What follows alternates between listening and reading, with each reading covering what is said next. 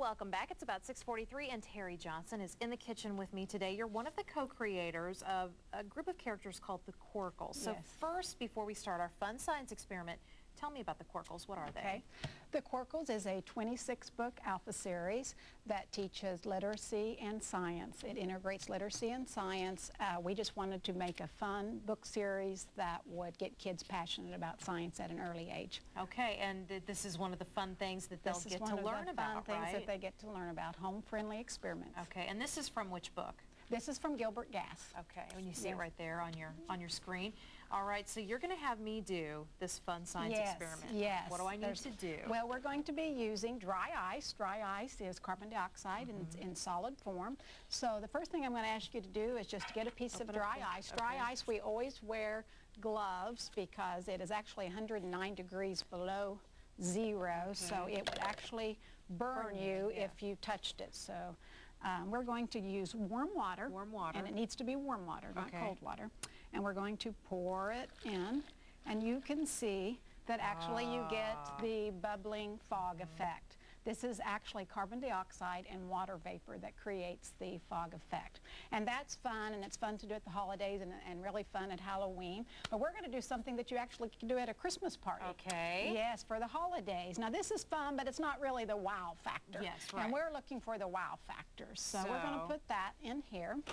And then I'm getting another piece of dry ice. And you're going to get another piece of dry ice, and you can use a tall cylinder. You can actually purchase dry ice at any local grocery store. Oh, really? It comes in a bag, about 5-7 pounds. You need about a 5-pound bag for a series of experiments. Okay. So do I need you might more want to than put that? a little bit more in there.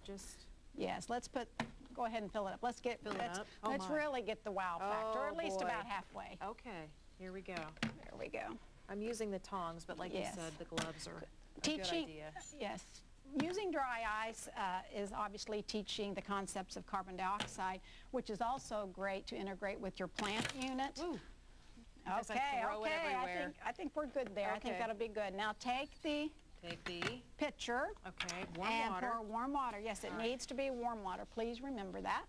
How and much? Go ahead and pour it in. All right, that's good, and you get a good bubbling effect. Nice. Yes, nice. But that's still kind of boring. Still kind of boring, and we're still looking for that wow factor. So, Dawn dishwashing liquid. And it needs to be Dawn. It needs to be Dawn. It needs to be Dawn. We are going to take the Dawn dishwashing liquid, and we are going to put it in the dry ice. Put it in here. Yes. How much? Just pour it in there until. All right. That good? Yes, that's good. Now we're going to let it bubble up. Oh, and look here at that. Now for a great holiday activity, you can take your red and green food coloring and pour it in there. And this would be great for any holiday party that you could teach some science while you're having a holiday party too. Now, do you have to keep adding the color? You can keep adding the color if you want to get more intense color. Now the great thing about these bubbles, and I'm going to slip off my gloves, great thing about this, they are safe to touch. Once they bubble.